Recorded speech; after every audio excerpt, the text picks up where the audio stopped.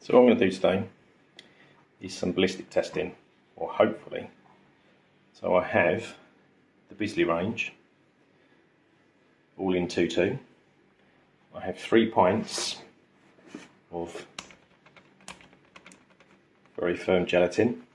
So I'm hoping if I shoot, it will actually get caught and not just blow the whole thing up.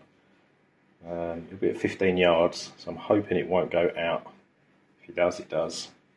Because otherwise I've got quite a narrow space to aim at. But anyway, it's all testing really, isn't it? So what I'll do a quick little zero in and sight in, because they are different weights, these pellets.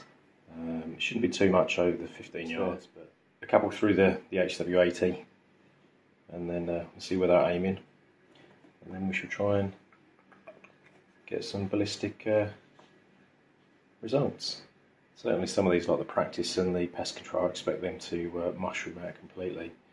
Not so sure on the others, but we shall see. That's the whole point of testing. So I've mounted a fast mount, 6 to 24 by 50 Hawk scoped the Weihrauch HW80. So I'll need to quickly zero, make sure I'm shooting where I should be, and then we can get to hopefully blowing up, but not blowing up, this ballistic gel. Wish me luck.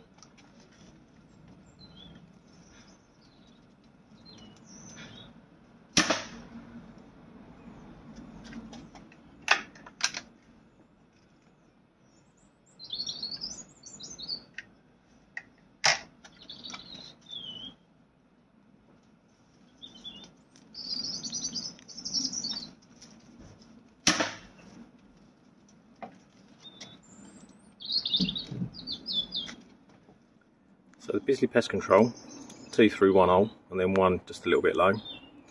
Bisley Practice, 2 through 1 hole, and then I pulled one to the left. Magnum, 3 through 1 hole. The long range gold, it's the only one that didn't really group. I mean, even the Premier, I pulled the second shot, and then nailed the third shot, and then Superfield, one went through there, well, and 2 there. So I know it's only 15 yards, but they're pretty accurate for a springer, off the knee as well.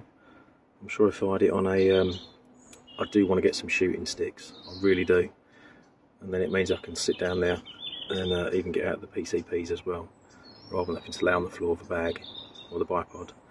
But yeah, out of all of them, I mean, I still think that's pretty good, because I could do that. That was me, but it was only the long range gold, the ones that were a bit shit, and they was actually quite loose in the barrel. So I don't know if that's got something to do with it, but they all hit where I aimed them to do. That's what I'll do. Let's get the Ballistics gel out and see if we can get some results.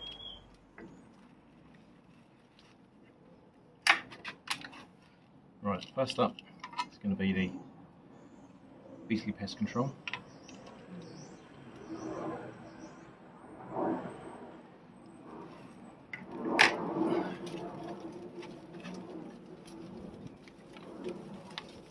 Right, let's hope this jelly doesn't explode.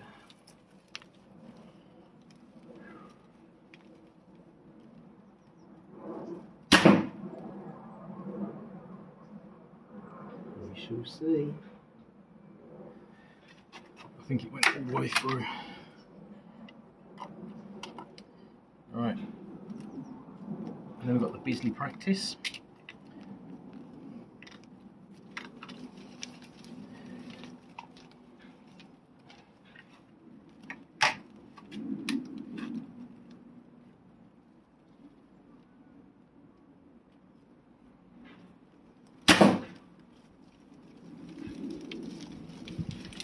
All the way through.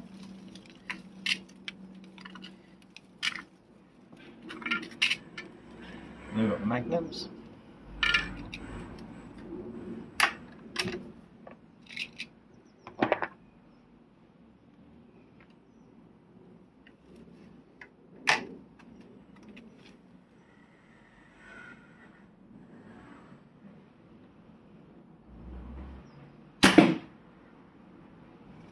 That went all the way through.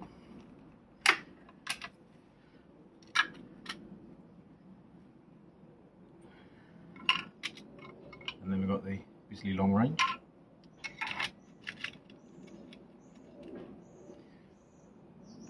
It's all really loose. Let's see if I can hit it.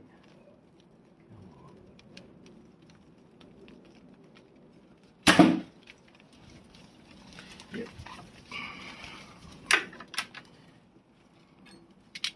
Then we've got the Premier.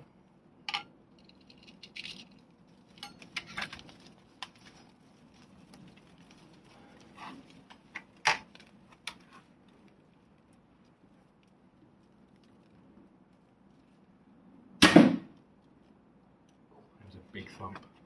And then we've got the Superfields. Right, last one, I think they've all gone through.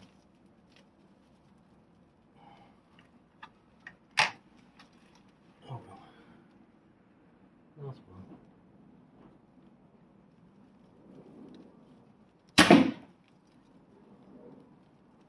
Right. I think I need more jelly. Let's go and have a look and see what it's like. Right, so the Bisley Pest Control. It's a fair old crater it's left behind. The Bisley Practice has left a massive hole, but completely not deformed. No, nothing. You can tell obviously the amount of damage that it's taken through with it from the amount of air that it's taken. Bisley Magnum, I think that's carrying the most velocity, so it hasn't got a huge crater air pocket behind it. This is the long range gold. This one seems to have had the longest cavitation and oxygen or air pulled through it. What was this one? This was the Premier. That was pretty good. Not a very big entry hole though. And the Superfield. The Superfield, I think, out of all of them, looks like it was probably going one of the fastest and carried quite a lot of damage. Maybe it tumbled, but then when you look at the exit hole, it's tiny, so I don't think it did tumble as such. I can't find them. They all went and ended up hitting that somewhere. But yeah, that's some big old entry holes. The Magnum's the smallest. I think that was travelling the fastest, but it's domed. Gold. Yeah, so I'm just fingering jelly now. But yeah, I'm well impressed with that. But all in all, that's part of 5 inches of gel at 15 yards. Isn't enough to stop it.